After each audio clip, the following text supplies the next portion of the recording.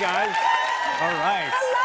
Hi. Have you ever met Lilly? I don't think so. No, we're meeting now. How you doing? So nice to meet you. You have great eyes. You know, you have great eyes too. I used to walk around New York City and see your billboards everywhere, and I'd be like, "Who's this Lilly Singh?" And now here you are. So nice to meet you. I love you. Thank you. Thank you. Yes, thank you. You're everywhere. Oh, Do you remember? killing You know what I'm it. talking Tell me She knows more. what I'm talking about. She's She knows what killing I'm it. talking about. Tell me more. I'm amazing. This is about you. No, she's killing. No, but do you remember we met years Yes, I ago? do. I was on tour. Yes. Yes. You visited us in Atlanta. I don't think you knew, like, I was a real fan. Yeah, I didn't, and I'm very flattered. Yeah. That's And then so you walked great. by, and I was like real quiet about it, like low key. I know. Yeah, I was like, "What up, Savon?" I love that show. I thought the chemistry was so great. Oh, The thank writing you. was so cool. Thank I you. loved anything and all vampires. Were you ever into vampire stuff? I feel like everyone's into vampire stuff because vampires are factually hot. Seriously. No, they didn't used to be. No, You ever they've see always that- been. Do you remember that Willem Dafoe movie, Nosferatu? Do you know what I'm talking about? I do. It I'm was like actually a Willem. creepy old weird. I am oddly attracted to Willem Dafoe. Thank you. Yeah. Thank you. You know what? I saw I'm Boondock attracted Saints. to him I as saw well, Boondock actually. Saints when I was like a kid. And I was like, this guy is seriously odd but hot. Yeah. I like him too. Yeah. I can see that. Great actor. He's a great actor. Vampires are sexy. I'm just gonna let you be wrong on that one. Okay. Do you still get recognized for that though everywhere you go? Oh yeah. I mean, not to. Oh yeah. Like I don't want to sound. Oh yeah. People are like, oh my gosh. No, it's a big show. It was a big hit, you know, internationally. So I get recognized a lot. My fans, they hit me up on social media, on Twitter. They look out for me. Well, explain to me though, because I loved the clip. It was so scary, and I'm so into it. And it was creepy. Tell me a story. Tell me a story. Tell me about it. Listen, it's a show. We're in our second season, and it's a show that takes sort of beloved fairy tales.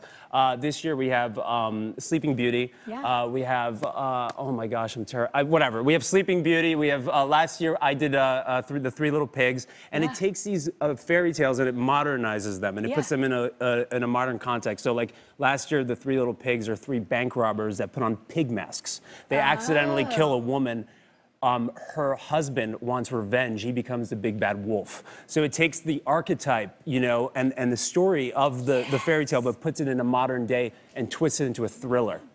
This is like literally written for me and my heart and brain. You gotta watch it. Yeah, I love when they do like even like Gregory Maguire books, like he did Wicked. He like turns the story. Well, that's exactly it. I love that kind of vibe when they take. He did the same thing with Cinderella and the Stepsisters. Yeah. So that's the general premise of Tell Me a Story. It's really good. And this year I'm in the Sleeping Beauty.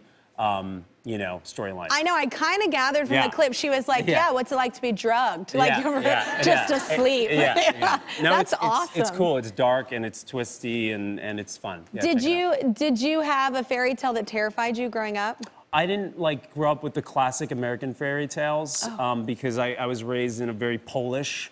Oh, that's right. Your family background is Polish. My family's Polish, so we didn't have any of like the American fairy tales.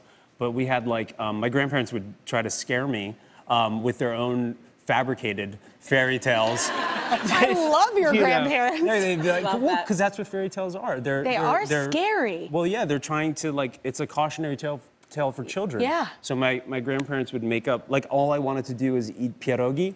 And I wouldn't eat anything else, so they made up a fairy tale about a kid who only ate pierogi and turned into a pierogi. Oh, smart. That's clever. And I was like, oh my God, I'm going to turn into a pierogi. Every day on how you're saying that, it sounds so good. Pierogi. Yeah. The way you're saying it, say it again. Yeah. Pierogi. Oh, yeah. Pierogi. That's good.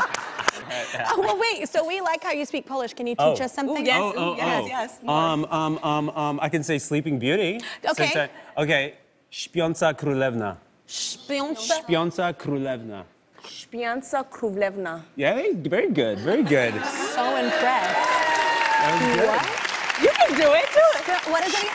Śpiąca Śpiąca królewna. królewna. Yeah. Oh, dang. Okay. The rolling R. I felt high. You rolled that R. I saw that. I rolled that R. Oh my gosh, I love you so much. I cannot wait to watch Tell Me a Story. Oh, thank you.